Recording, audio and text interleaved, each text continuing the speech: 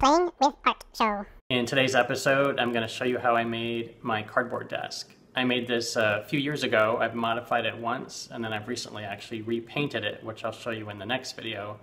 But in today's video, I'm just going to show you how I originally built it.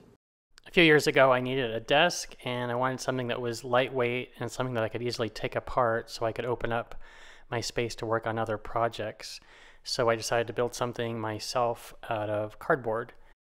This picture shows the original version, and then later I shortened the width and cut a notch into it to put the keyboard at a more ergonomic level.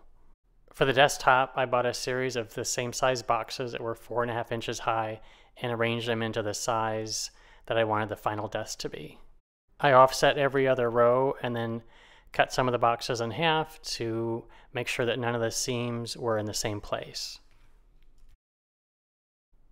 Before sealing the boxes shut, I threaded through 2 shower curtain rods to give it more of a structural stability.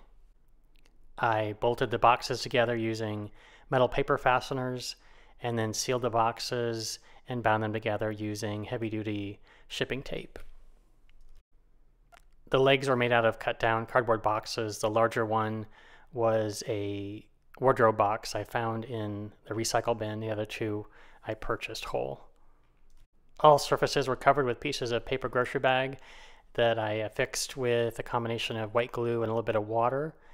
And then after dry, the whole thing was sealed with a mixture of clear acrylic, burnt umber paint, and water. In the next video, I'll show you how I later, a few years after I built it, colorized it using some mixed media techniques.